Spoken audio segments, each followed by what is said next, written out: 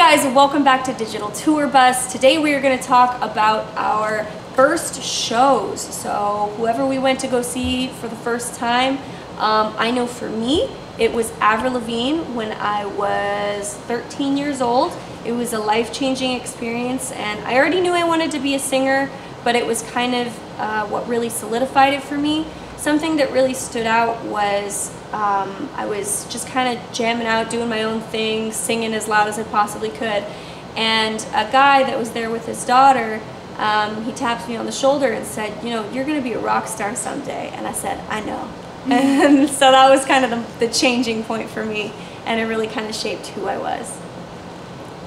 For me, my first concert was at a venue called The Gorge outside Washington, and on the border between Washington and Oregon, which is my dream venue to play. Beautiful.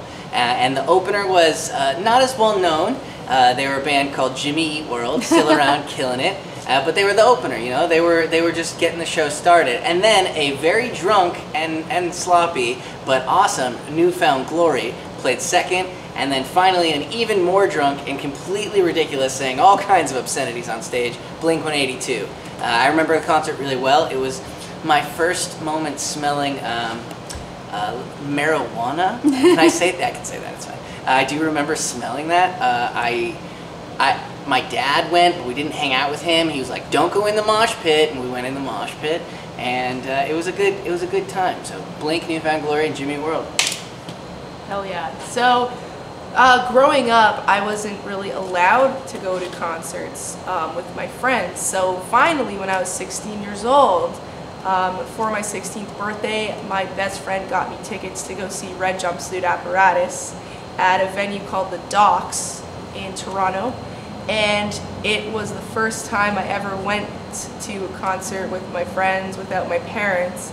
And it was probably the coolest thing I had ever gone to, because it was just general admission, so everyone was standing up, and you bet I had my ass in that mosh pit all night. I'm pretty sure I crowd surfed.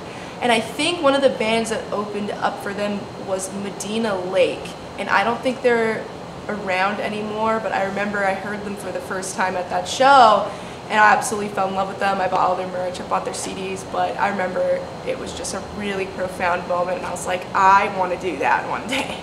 So, Red Jumpsuit.